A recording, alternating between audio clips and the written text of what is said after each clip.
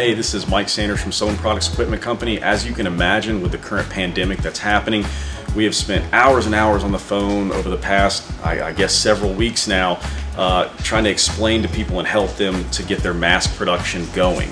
And one of the most efficient and best ways that you can really get started doing that is to making the strapping.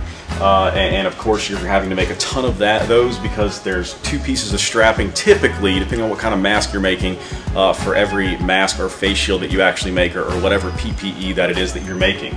So this is an example of one of the setups that we really recommend. This is the Cutter TBC-50. It's in a great economy style model machine. It's very fast, very efficient. It will cycle through thousands of pieces per hour.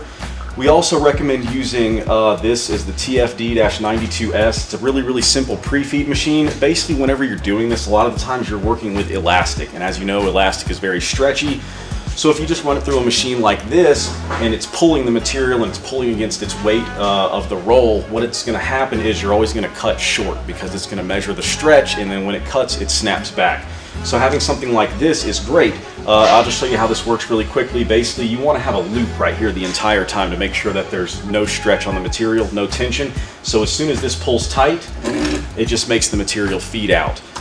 We also have a hot cutting version of this machine as well. If for any reason your strapping is like a webbing or something like that that's going to fray when you cut it, it's really great to use the hot cutter. We carry that as well. That's typically the TBC-50H. We also carry the Sheffield models as well. That one is the HC530. That machine will actually do hot and cold cutting, and their version of the pre-feed device is the PF-33. In relation to the elastic, what I've got here on the cutter is a little bit thicker than what you normally see. This is just a mask that one of our customers is making. As you can see, it's a lot thinner. Sometimes whenever you're using thin elastic like that, the material does want to kind of get squirrely and run around. We do carry grooved or slotted rollers.